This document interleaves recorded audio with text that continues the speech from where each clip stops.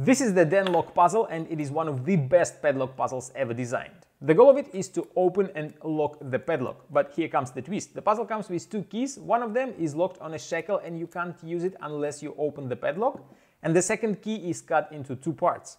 Your first idea will be to put this tiny part of the key inside of the padlock, but it is also a scary idea since you have no ideas how you will remove this part later. But it is a correct idea. You have to put it inside, then put the second part of the key inside, rotate it, and the padlock is unlocked. But that was the easiest part. If you want to know how to lock the lock back and remove the tiny part of the key from inside, watch my full video, link in the pinned comment.